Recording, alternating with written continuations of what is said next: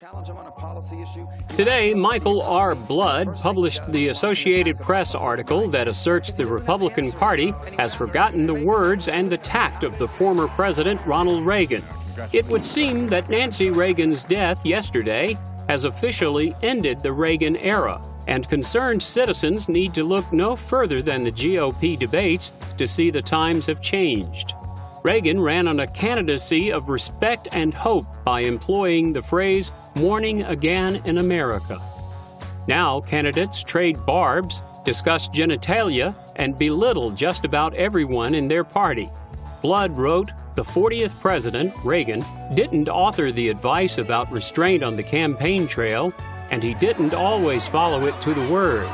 But he recognized the GOP needs to avoid infighting, which could lead to a splintered party and a November defeat.